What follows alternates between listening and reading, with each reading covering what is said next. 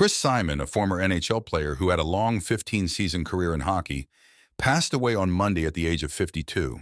The Philadelphia Flyers picked Simon in the 1990 draft, and he went on to play 782 games for several teams, including the Quebec Nordiques, Colorado Avalanche, and Washington Capitals.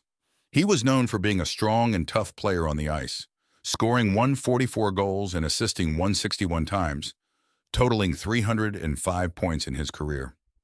Simon was not just a fierce player. He was also known for being a great teammate and friend.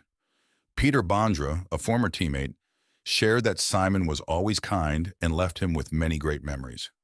One of Simon's big achievements was helping the Avalanche win the Stanley Cup in 1996. Joe Sakic, a former teammate and president of the Avalanche, praised Simon for being a key part of their championship team and an incredible person both on and off the ice. However, Simon's life after hockey was challenging.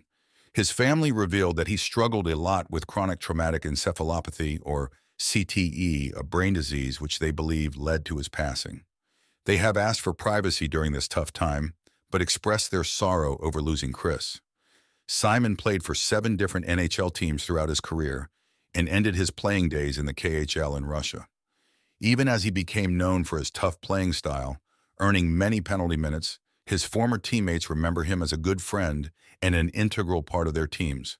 The NHL and the hockey community have expressed their condolences, remembering Simon as a fierce competitor, a supportive teammate, and a beloved friend.